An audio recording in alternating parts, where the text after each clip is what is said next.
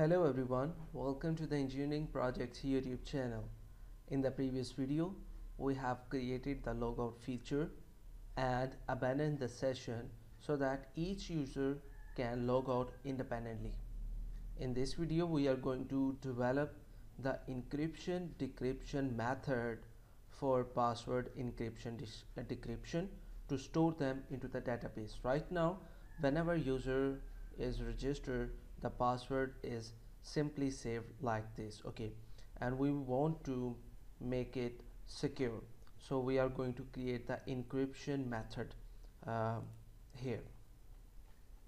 Okay, uh, now we need to create a common folder where we can create some commonly used methods which are empowering our whole application. So stop the application, and here you can add a folder common.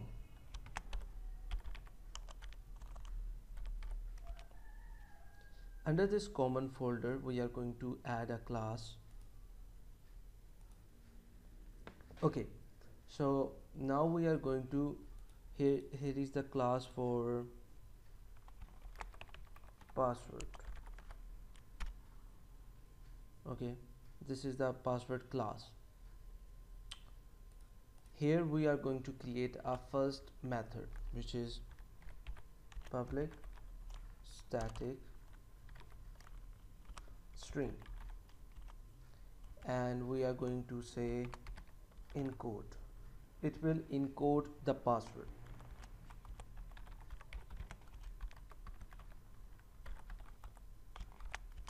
Here is the password. Okay, so we are going to use try catch method. Try and catch.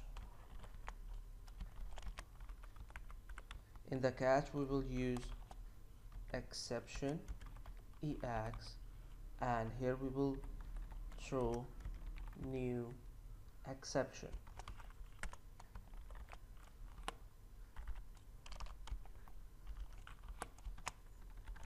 Error in encode, and here we have ex dot message. Okay, now in the try we will take a byte array. It is called inc data byte is equal new byte, and it is of the length of password dot length. Then it will equal to system dot text dot encode. Here we have the encoding method. We need to search for the encoding utf8 or whatever the standard you are using, get bytes, and here we will pass a string. It will return us the encoded bytes to this array. Then string encrypted data is equal convert dot to base64 string, and here we have that. This is the final result, and we will return this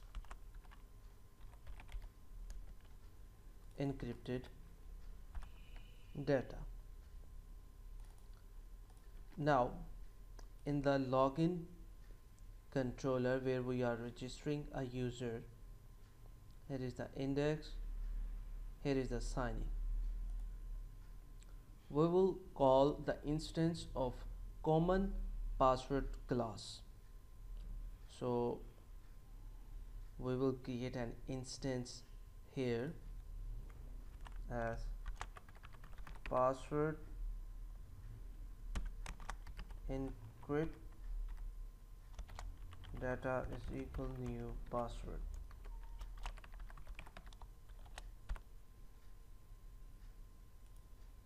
And we need to use the common library. Okay, now this object will return the password here dot encrypt. Oops, it is not giving us these variables. Here we have public static encode, so we need to use that here.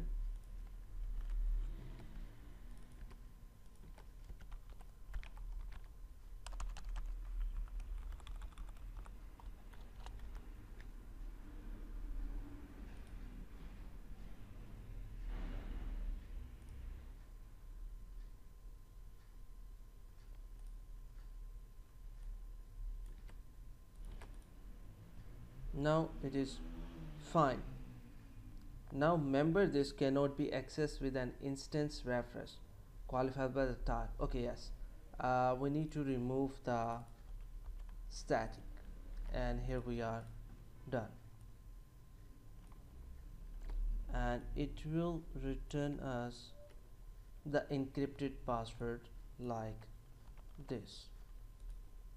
Okay, now execute the application and register a user, and let's see what information will be saved in the password field. For precaution, let's check the value of password must be max.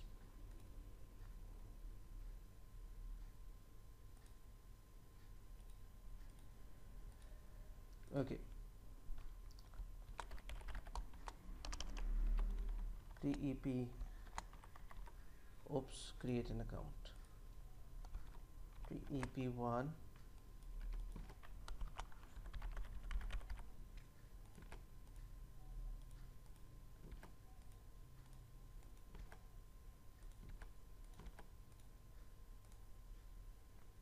okay, the user is registering, and upon the successful registration it is appearing here. Now execute the application again. Okay, here we have the password. Okay, so we need to use a check here, and again create account.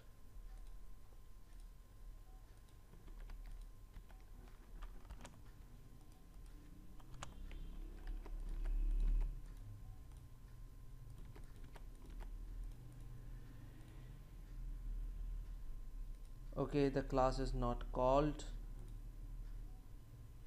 Oops, sorry, I have written that in the sign in, but we have to do that into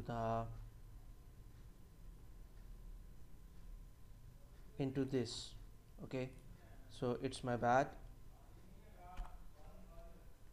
So copy this one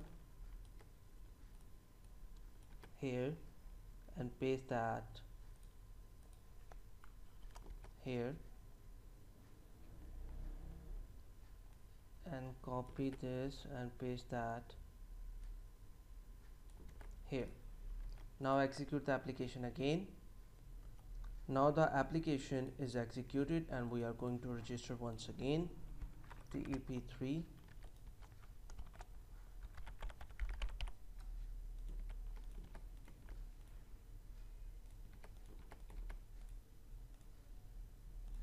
and here you can see we have now request here,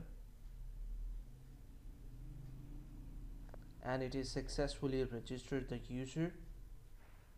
Now execute the application, and here you can see how the password is look alike.